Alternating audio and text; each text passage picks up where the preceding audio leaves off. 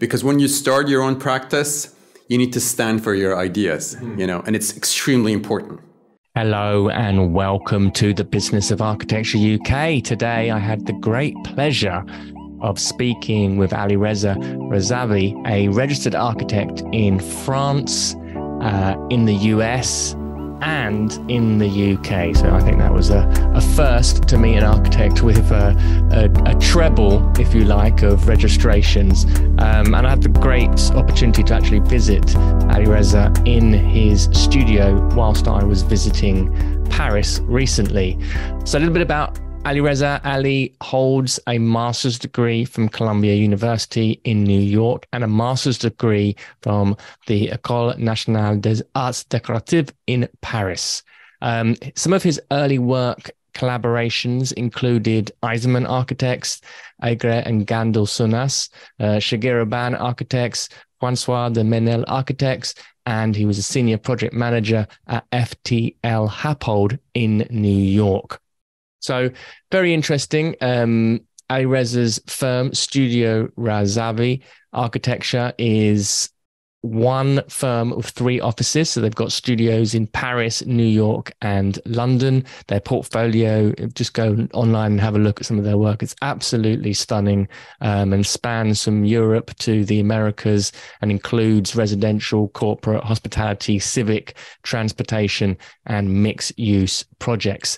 Selected as an AD100 Best Designer for 4 consecutive years, their reputation is built on their ability to translate a client's needs, aspirations, and budget constraints into memorable designs. So in this conversation, Alireza and myself, we discussed some of the business lessons that he acquired from working at some of these very interesting studios such as Eisenman and Shigeru Ban. We talked about the genesis of his practice, how he started, why he started. We talked about some of the challenges that face a design-led architectural practice today, and things that he may have done differently in the past, or if he was to start again. And we also looked at some of the practical elements of how do you keep a high design project profitable? How do you keep the office operating in a successful manner? So sit back, relax, and enjoy Alireza Razavi. This episode is sponsored by Smart Practice, Business of Architecture's flagship program to help you structure your firm for freedom, fulfillment, and financial profit. If you want access for our free training on how to do this, please visit smartpracticemethod.com. Or if you want to speak directly to one of our advisors about how he might be able to help you, please follow the link in the information. Ali, welcome to the Business of Architecture. How are you?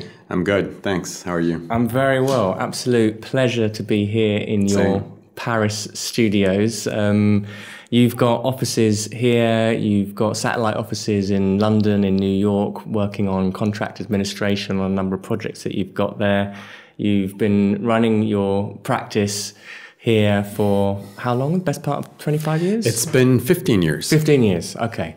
Fantastic. This month. And you've got a team of, you were saying, sort of 16, 18 people? Yeah, 16 to 18 people overall. Yeah. Amazing. Yeah. And you've got quite an extraordinary portfolio of work in private residential, commercial work, both here in Paris and abroad. And also, very interestingly, you're one of the, I think, probably the only architect I've met who is registered in France, in the UK, and the US, which is no easy feat by any stretch of the imagination. So welcome to the show. Absolute pleasure. Thanks for having me. To be speaking with you. And I guess the first question is, how and why did you set up your practice? I set up my practice after working for other architects for about 10 years, and after I had graduated from my master's degree, and I think I went for my own practice because at one point I felt that I had enough experience, I mean, without sounding presumptuous, but enough experience to just get started, and also the desire to I guess, express my own ideas through my own projects.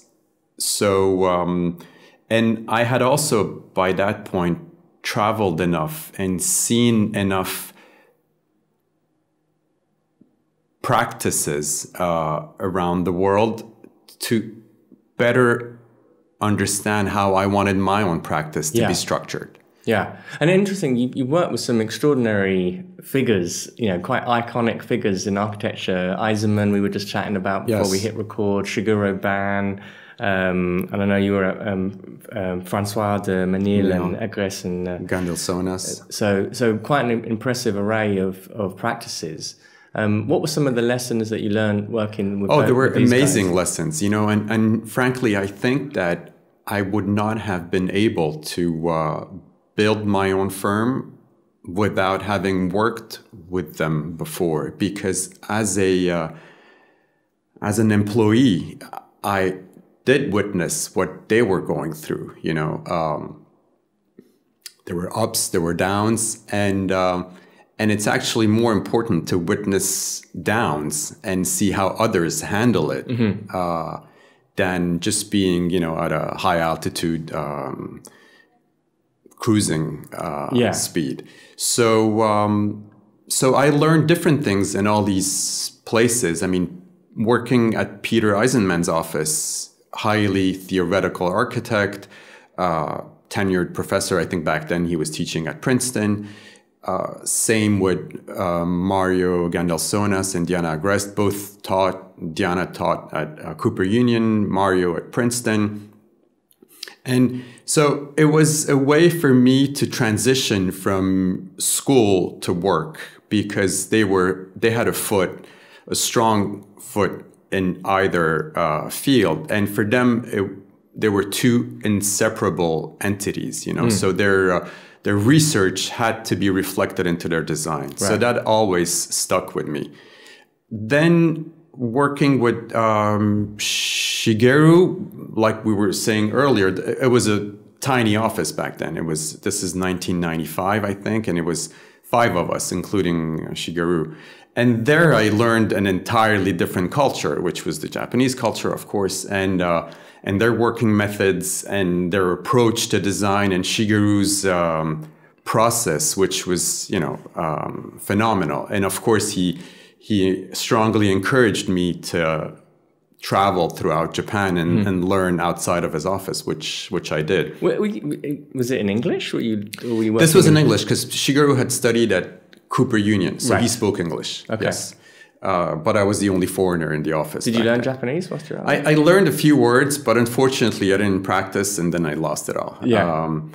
And then later on, working with François in New York was extremely interesting, because he's really the one who taught me the importance of craftsmanship in a way, you know, and the link between design and the built objects, from furniture to buildings. You know, he was extremely focused on quality, on detailing, and so I learned a lot with him. And then I worked with the joint venture of a British firm, FTL-Happold, and FTL, Future Tense Limited, which was more engineering design. And this was also a fantastic apprenticeship for me, because it was mostly engineers, and their culture, I think, should be inseparable with that of the architect. Yeah. So it's very interesting that these are kind of iconic figures and practices that you've worked with. What were some of the business lessons that you learned? And, you know, again, someone like Eisenman is a really curious figure for myself, because it's like, well, how does that exist as a kind of commercial practice? It probably doesn't exist anymore. Right? You know, I think Peter's practice probably could stay afloat because he was a tenured professor, I believe. Was he tenured at that time? I'm not sure, but he taught, you know, he taught everywhere. He was an invited lecturer all over the world. He wrote books, published a lot, was sought after. And this was most certainly a stream of revenue for Peter, which allowed him in those days to make a living. The office was certainly not generating any income for him, you know, or maybe it did at times, but I'm pretty sure it did not overall. Was it the kind of place where he was very selective about, you know, he wasn't just doing any old kind of, you know, rear extensions to keep the lights on? It was only of a certain caliber. Absolutely.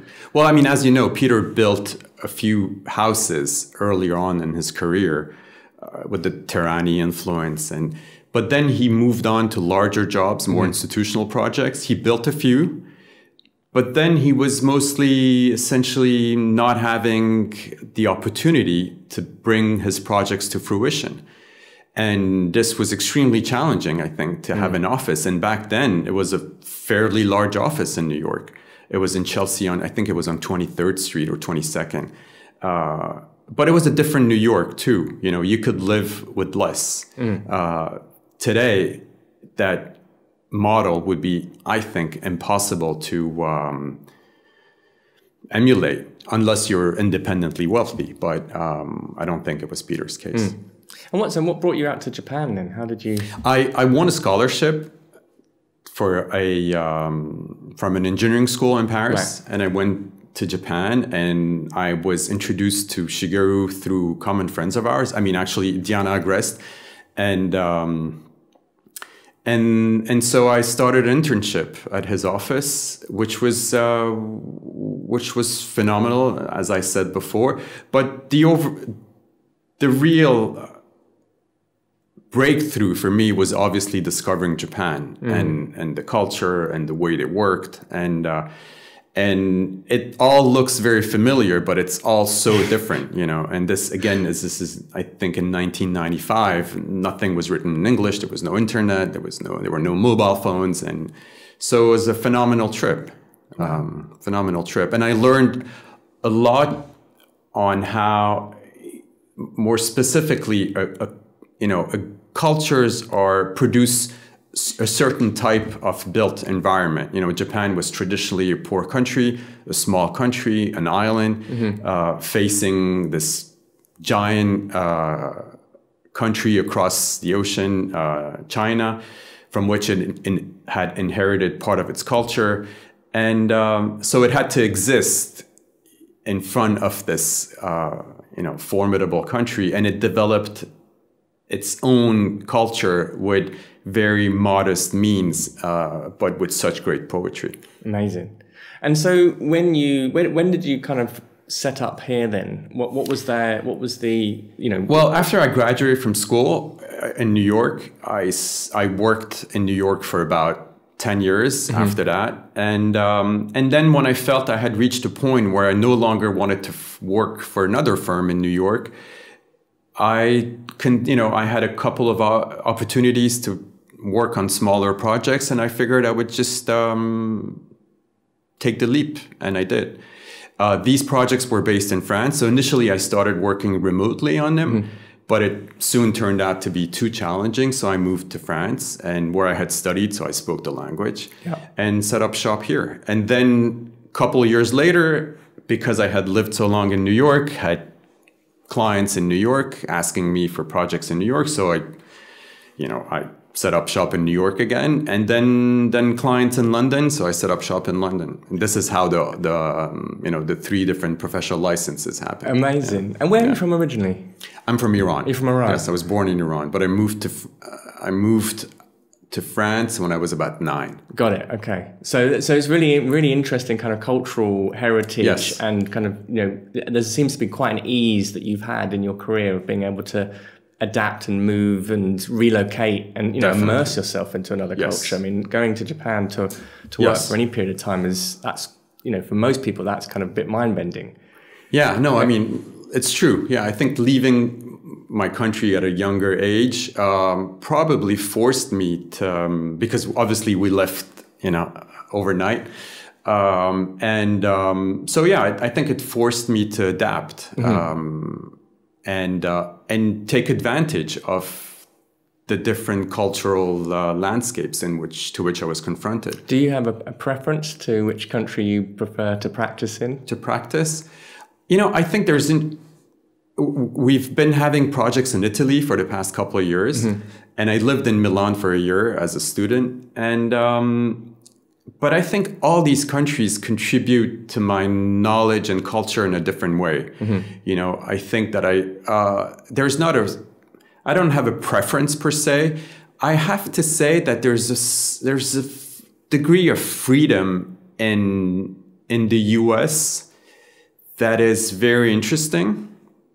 It doesn't necessarily lead to good architecture, strangely enough, but that freedom exists. Obviously, because the US is so large, not everything is the same, right? Sure, building in New York is not the same as building in Nevada. But I find that to be always interesting, that level of freedom, which is also, you know, in itself can be a problem.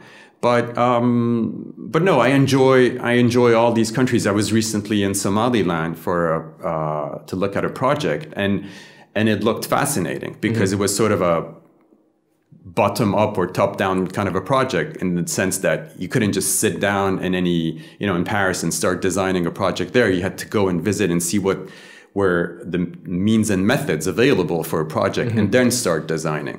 So no, I enjoy all these places. You know, they bring their idiosyncrasies to the way we think of a project and design it ultimately. Have you found there being there's a way that you need to adapt yourself in terms of different types of international clients? So for example, in the US, I mean, I've often got the sense in the US there is a much more like this idea of freedom, like that someone said to me once that the US is an idea.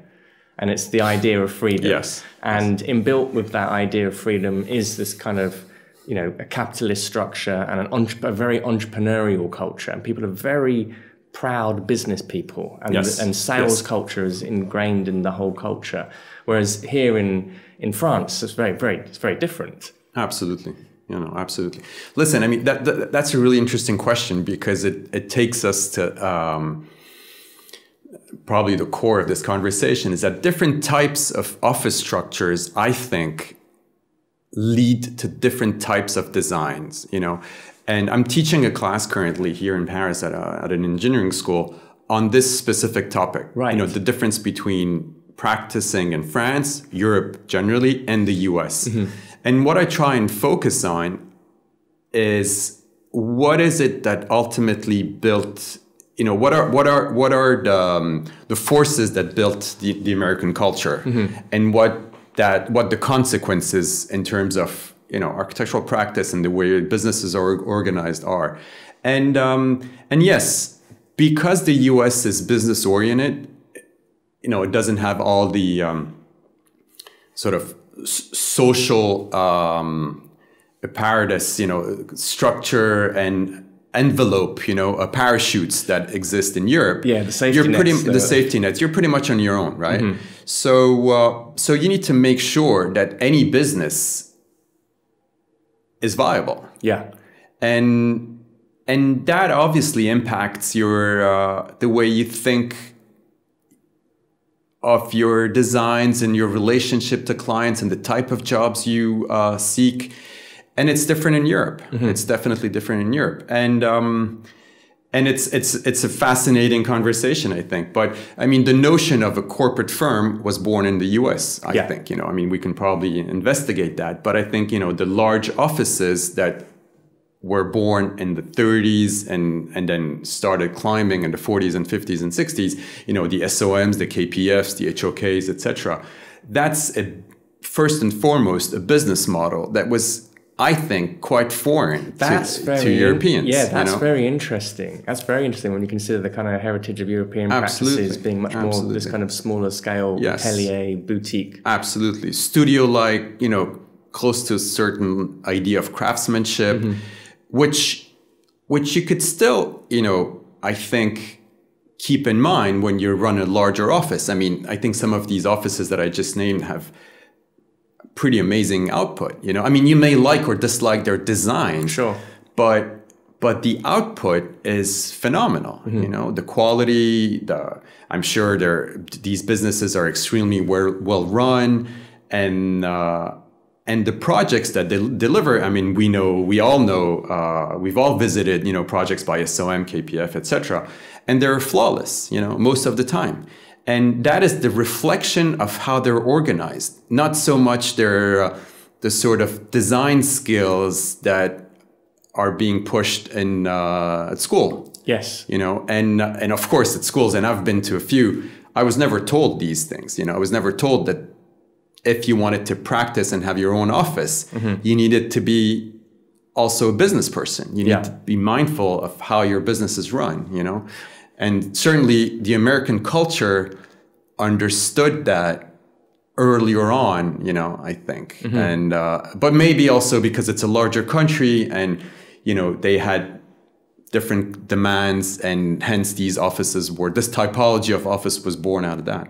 It's very interesting. And I guess as well, the kind of industrialization that was happening in the US and factory building and kind of, you know, things like the motor industry and the influence that had on, you know, certainly modernism on the West Coast. Yes, absolutely. We start seeing architecture, the way it's being, you know, constructed is totally different to how it has been for hundreds of years. Absolutely. And that being reflected in the business practices becomes very interesting. I mean, no, I mean, historically and socially and technologically, it's a fascinating conversation. Of course it is, you know, because, you know, if you look at New York in the 20s and in the 30s, you know, skyscrapers are starting, you know, what essentially allowed for taller buildings is the invention of the elevator. And, but initially they're essentially extruded Roman temples or Greek temples, steel structure inside, but an extrusion, right? And so the switch to something that is more in tune with the culture and the technique happens at a later stage. You know, I think it probably happens in the mid 30s and late 30s when German architects start moving to the US. And that's an interesting moment in time, you know, say when Mies van der Rohe moves to the US, that's a very interesting moment in time because he brings this theoretical approach, this intellectual approach to architecture, the notion of craftsmanship, and collides it with the American notion of corporate structures, you know, and I think they've been very successful at it, you know. But I mean, obviously, other countries are emulating this equally successfully. I mean, there's amazing projects being built in China, you know. I mean, last time I was in Shanghai, I couldn't believe it. The quality of the work, and not just the buildings, but urban planning, parks, phenomenal, phenomenal. So there is a correlation between the context, the structure of your office, and the output. How have you dealt with this kind of tension, if you like, between the need to be a systematized business in many ways and you know, protect your profit, and also, I mean, just look at the caliber of your work, retain that kind of craftsmanship around everything you're doing? This is a struggle that I see and talk to so many architects about. Like, it's a core challenge. How have you kind of navigated it? Yes.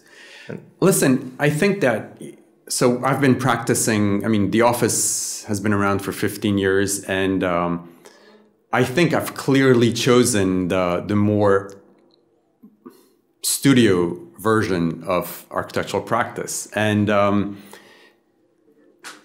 I mean, I guess there are many explanations to that, but I think it's important for me to be able to be involved in every single project. And from that point on, the scale of the projects that we deal with is also important. I mean, we have very small projects and we have large projects, and they're extremely time consuming if you want to be involved with every single detail. And I think that this is something that I have not yet sort of structured myself or the office to pass on to others. You know, I mean, obviously we have project managers and architects and interns, but I need to be involved in making sure that these different important stages of each projects are completed as per my idea of quality. Yeah. How do you think, and this is interesting, how do you think leadership differs, say, in like a kind of boutique firm, like or like an atelier type firm versus your sort of corporate structure that we were just discussing? I think probably one of the differences is which I've experienced as I went through these smaller offices and maybe larger ones, is that the smaller offices, the boutique type of atelier type offices, allow you to be closer to the people or the person who generate the initial ideas. And that's great. Humanly speaking, that's great. In larger offices, you learn more from more people. So it's a more sort of, if you could sort of put this in geometric terms, it's more sort of a horizontal learning, because there are so many different people from which you can learn so many different things. Whereas in smaller offices, you tend to look at the founder or, whoever is the most senior person around, which is usually the founder, as your learning source. But it becomes a more maybe personal relationship, and it clearly has a different aura to it, Yeah. And I have to say I enjoyed both. But maybe to be more specific, as far as your question goes, how do you make the jump from a boutique-sized office to a more structured corporate? I really don't know. I mean, is it something that one wants to have, or something that one gradually builds into? I'm not sure. I think that I've never really looked at the size of my office or the size of our jobs as a reflection of the quality of our work. So designing a chair is as important as designing a 100,000 square foot building, as far as I'm concerned. And I think they both reflect our ethos, hence me being involved. So in terms of your role as a practice founder and owner, how has that changed over the years, over the last 15 years from when you first started? When you first started, was it just you by yourself and you were kind of... It was me with one other employee architect. Right. Yeah. Well, listen, I mean, so I used to take care of the coffee machine and the Xerox and do AutoCAD back then. And all of that is obviously gone now. So I think what I tend to do more now, I'm more involved in our sort of day-to-day operations, but as far as how the projects are, sort of overseeing every project in terms of its which stage it is at, schematic design, design development, etc., or construction. And then at the same time, being mindful of our more long-term goals in terms of project typology, what we're interested in, how we want to build, where we want to build, and what we're trying to say with those projects, And I think that what we want to say is extremely simple, but extremely complex to achieve. We want to build beautiful buildings. And the definition of a beautiful building, regardless of the design, is the craftsmanship. And how do you make these opportunities for yourself to be able to get yourself? Because when you look at a portfolio like what you've got, it's such beautiful crafted work. But this is not easy for most architects to even get into a conversation with the right person in the first place. How has that kind of evolved, and has it been a conscious thing, or is it something that naturally kind of comes to you? You're very social. You're hanging out in the right circles, or... Well, I think back to what you were saying before. Because I was forced, I think, to adapt different cultures. I was always extremely curious to meeting other people, and the more foreign to my culture they were, the more attracted to them I was. So this, I think, allowed for a certain cultural flexibility. But professionally speaking, I think I never shied away from things that I did not know. Actually, I tend to pursue things that I've never done before, because, as Peter Rice famously said once when he was challenged by the French authorities for Beaubourg, I think he wanted to use cast steel for the gerberets, and the external structure of Beaubourg. And so these French engineers challenged him and said, how are you going to make this thing work? We've never done this before, blah, blah, blah. And his answer was like that, well, because it's never been done before, it's going to be flawless. And that's exactly what I'm interested in. You know, I'm interested in getting involved in things that I haven't necessarily done before, because I know that I will fully investigate them and be involved with them. So, I mean, it's a slow process, obviously, you know, and, but yeah, I think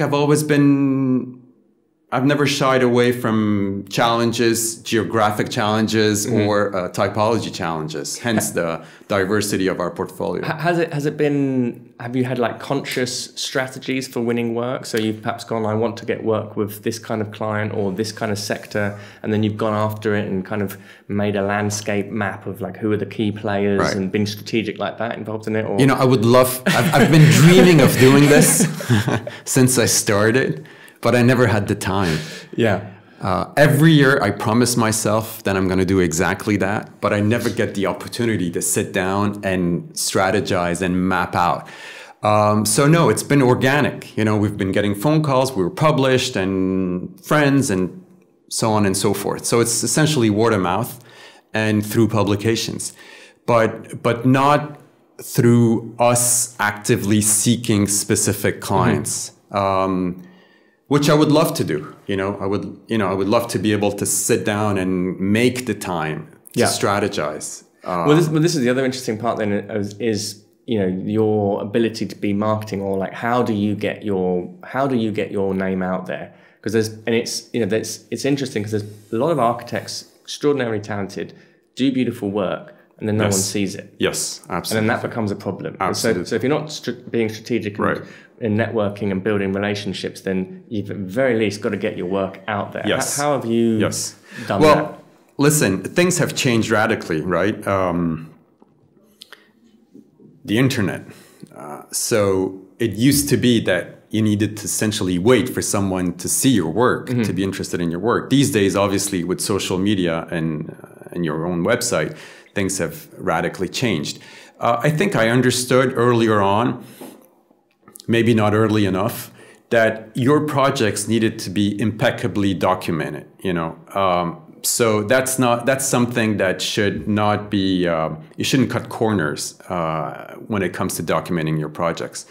And then it just happened organically and gradually, I think that it's like a forest fire, when you publish one job, then things start to mechanically happen one after the other. I think what I was very conscious of is that even the smallest job that I got when we started, I wanted to make sure that there was something interesting to be shown or said or photographed, even a tiny detail.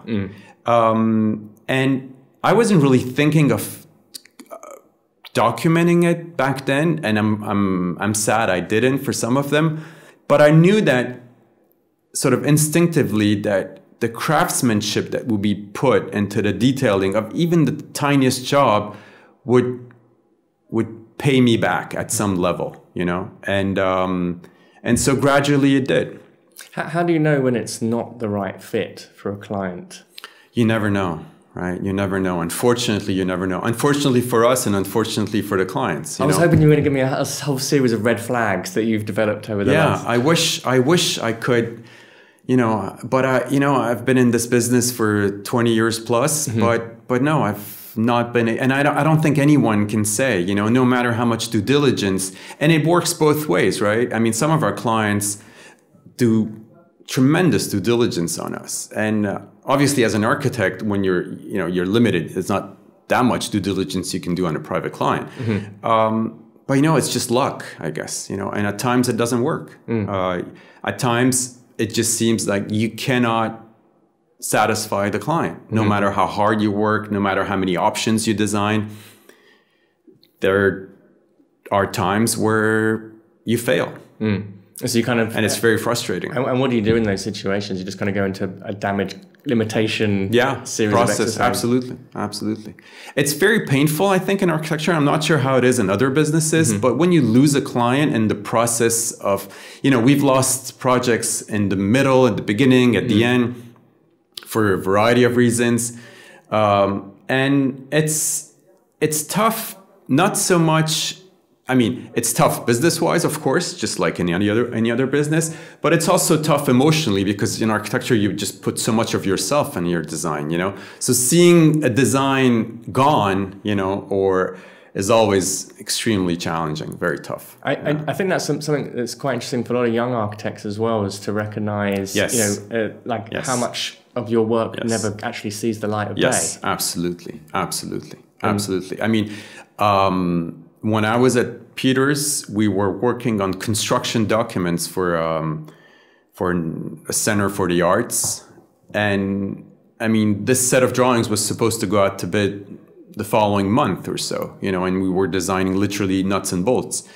And the project was stopped, you know, and the office had been working on it for God knows how many months, you know, charrette after charrette, night and day, literally. And then it was halted, you know, and it must have been an immense frustration for Peter. You know, he never showed it. You know, I wasn't close enough to him to see him being hit by this news. But you know, half the office left. You know, I mean, that must have been extremely tough. Extremely tough. And yes, you're absolutely right. You know, a majority probably of projects never see the light of day.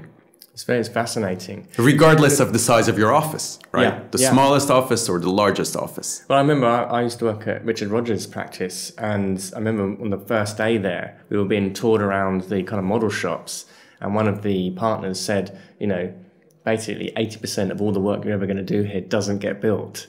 And it was like that kind of like, oh, wow. What a painful realization. Wow.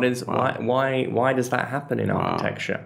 That's a harsh introduction. Yeah, it was kind of like, oh, right, so all these ideas. And that was, you know, I remember as a young architect, that being a struggle, certainly trying to get licensed as well. Yes. Where you need to be able to have your experience run all the way through. How have you dealt with that? Certainly, you know, in terms of like nurturing talent and helping and supporting people get licensed and develop their career when, you know, you are dealing with this kind of a volatile industry, if you like, an industry that's always on this knife edge. Yeah, it's, you know, it's really challenging. It's really tough. Emotionally, it's extremely tough. And I think any architect that says it isn't is probably lying, because you put so much of yourself in any design, regardless of scale, that it's really loaded with emotions.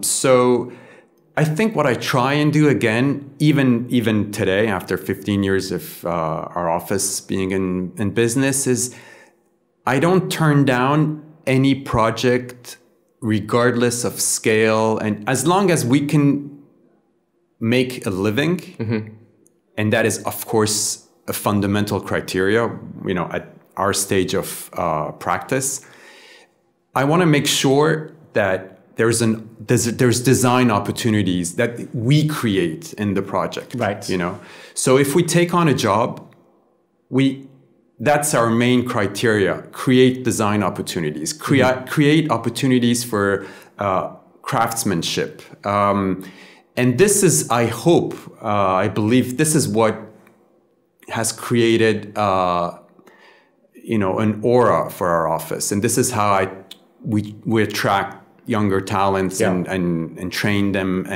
and try and hand over this culture of us that, you know, and it's a separate conversation, but in the era of BIM and all 3D drawing sets, that's even more challenging than it was before, you know? Yeah. Because 2D drawings at least allowed for some kind of a focus and effort from your part to imagine this 2D drawing in 3D. But that effort is no longer required of you because the computer produces that 3D image for you to a high level of precision. That's something I've been struggling with a lot, but it's a separate conversation. But yeah, I think that what we try and do is make sure that even if it's the smallest piece of furniture in a project, that it has its specific aura. So how do you ensure that there's a design opportunity within a project? Does this happen at the very outset of the project before you say yes to it?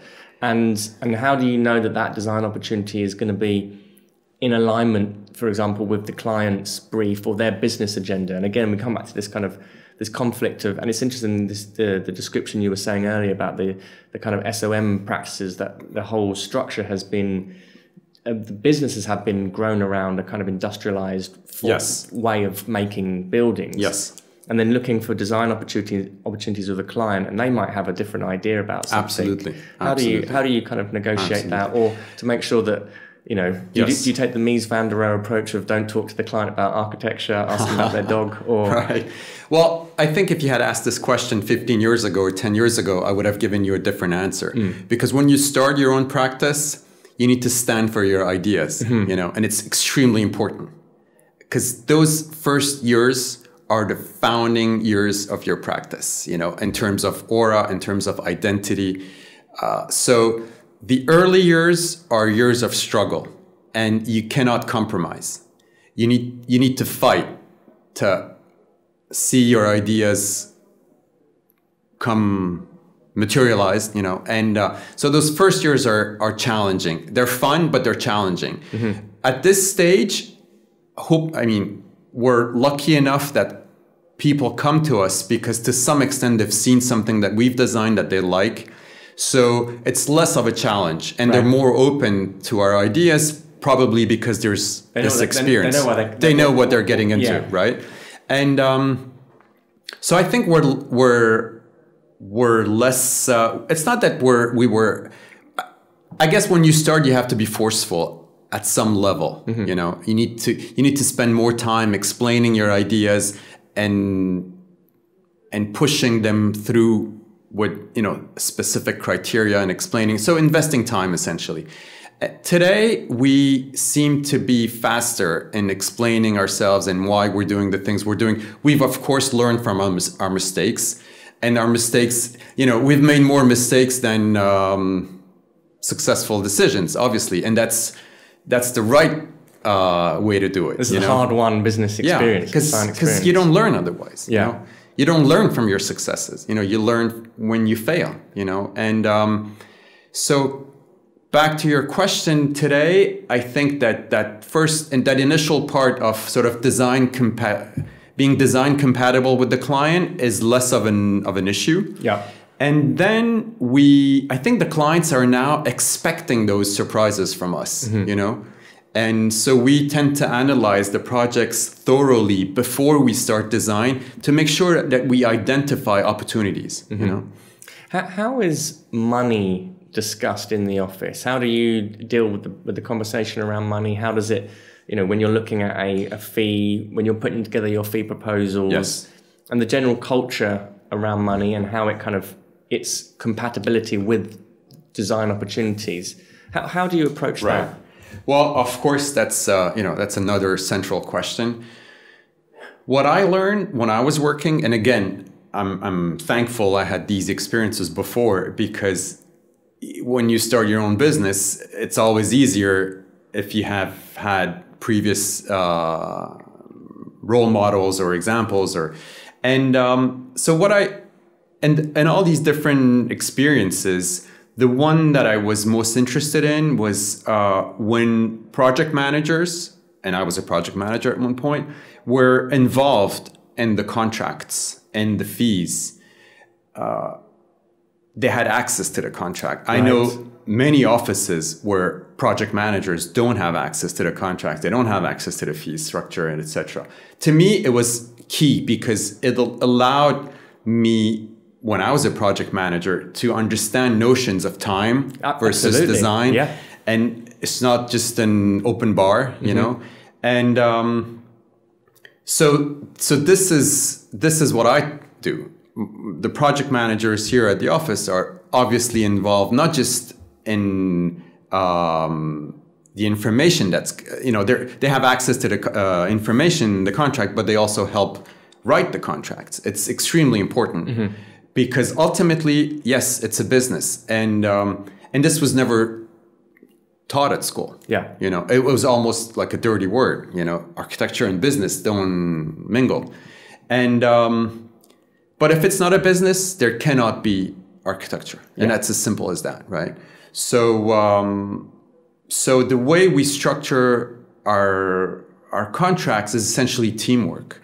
You know, because every contract profits from the previous experience, you know, where we failed or where it worked well. And, you know, and of course, because architecture and construction is always confronted to unforeseen conditions, inflation, site conditions, so on and so forth, you learn from all these experiences, and you sort of feed your new contracts with all these, with all this information. So it's important that more people be involved in drafting these contracts than just a single person. Well, that's really interesting because, you know, I think the kind of old guard of architectural practice would often keep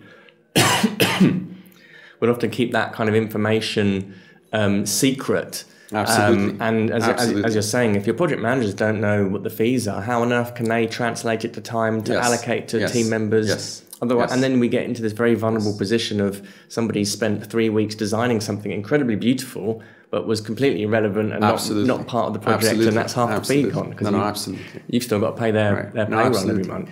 I mean, yes, I think that there's definitely a moment of transition between school and, you know, your first professional experiences, because, you know, you charrette all the time. It's your project, it's your baby, and you invest so much time in it.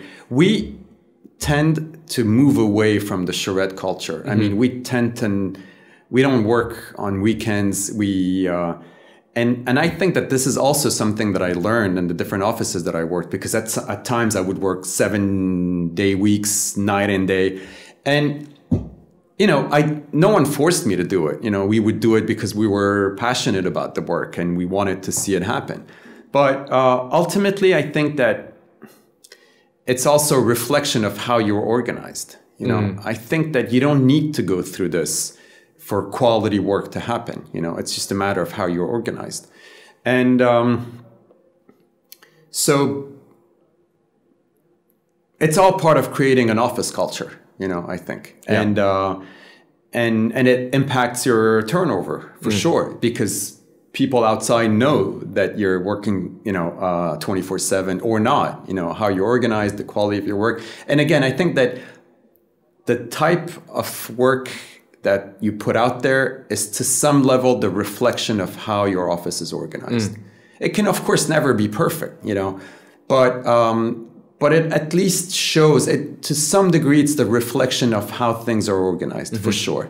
Yes. How do you kind of curate time within the office? Because this is an interesting one about, you know, we often hear the dictum of don't sell time, manage time. And actually, the art of managing time inside of an architecture practice it sounds easy in theory, in principle. We can use wonderful things like the rule of thirds, and a third of it goes to the salary, a third of it goes on overhead, a third of it goes on profit.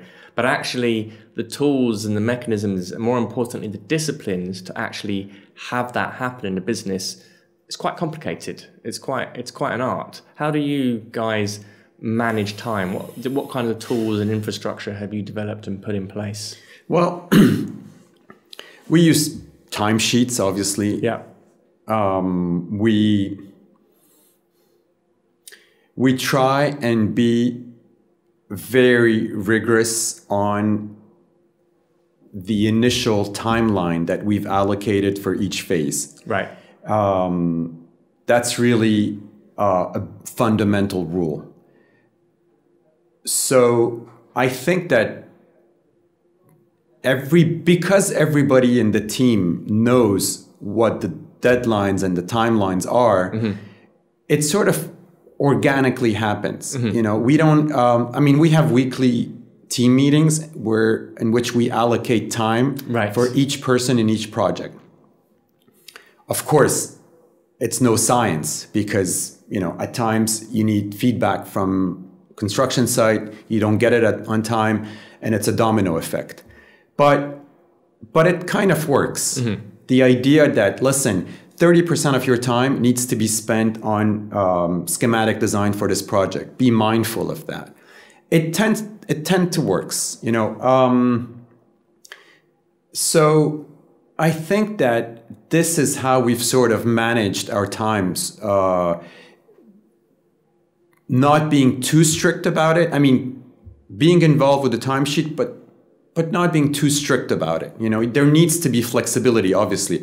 And of course, at times you get lucky. What you were supposed to do happens in faster than you had planned. But I think we tend to plan it earlier on in the week, but leave some flex. Right. So there's always like a 10% floating here and there to absorb overextension on this or that, or shorter timeline.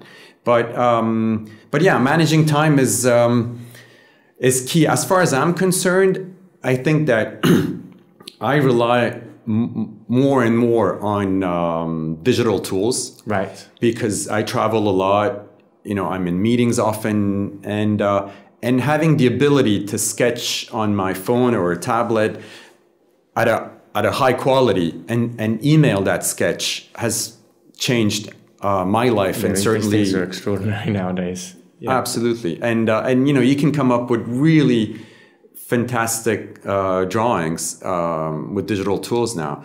I still use paper and pencils, but that has helped me a lot in my downtime when traveling or being waiting for a meeting, etc., and so on and so forth. So I don't think I'm not sure I can answer super specifically to the question, but we have this sort of base rule that everyone should know how much time they should allocate to each project and each phase per week, but keeping it flexible. Yeah, and then there's a conversation that you have around that, and people check in. Yeah.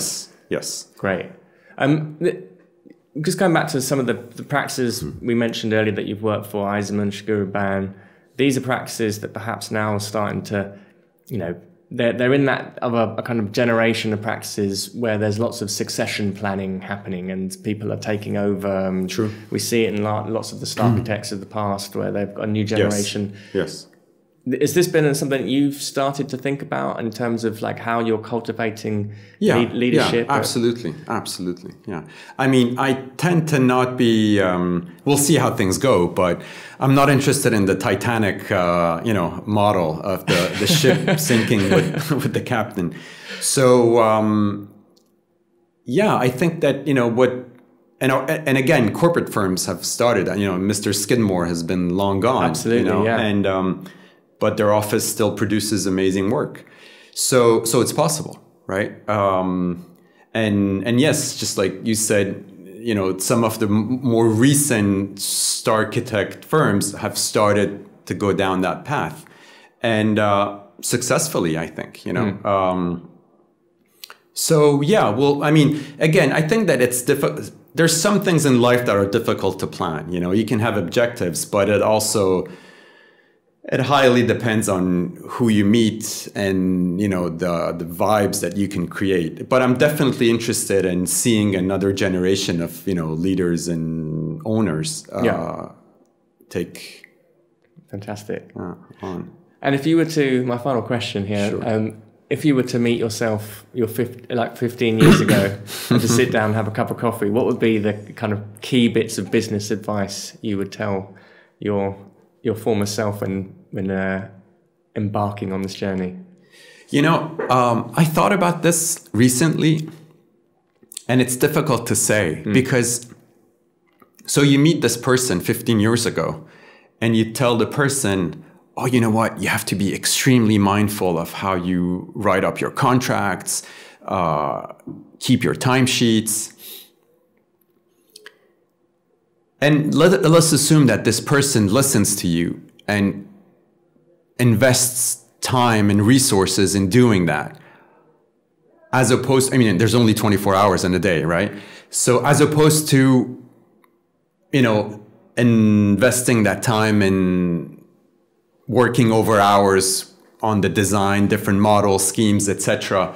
And what would the consequences be? I don't know, really. Yeah. So it's interesting. It is because it's this balance of like, if I'm advising or speaking with the business, we don't want to turn it into a complete dried out science. Yes. We don't want to do that. Yes. We don't want to do that. Yeah. And yes, we've got to be mindful and be on top of our money and time and all this kind of stuff.